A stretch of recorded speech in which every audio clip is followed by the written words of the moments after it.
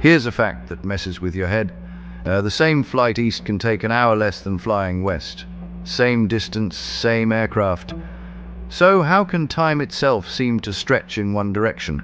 High above the earth, narrow rivers of air, the jet streams, race from west to east at over 150 miles per hour.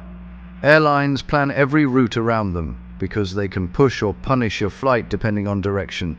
Going east, your aircraft rides that tailwind like a conveyor belt. Same thrust, faster ground speed, shorter flight. But flying west means fighting the current head-on, burning more fuel just to maintain schedule.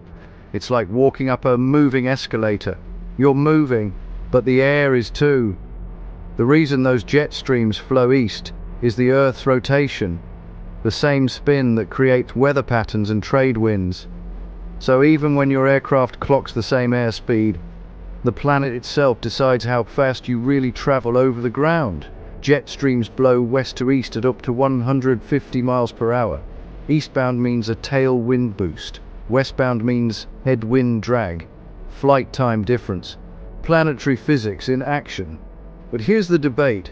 If artificial intelligence routing could predict these winds down to the minute, would airlines start flying longer routes that look inefficient just to beat time itself?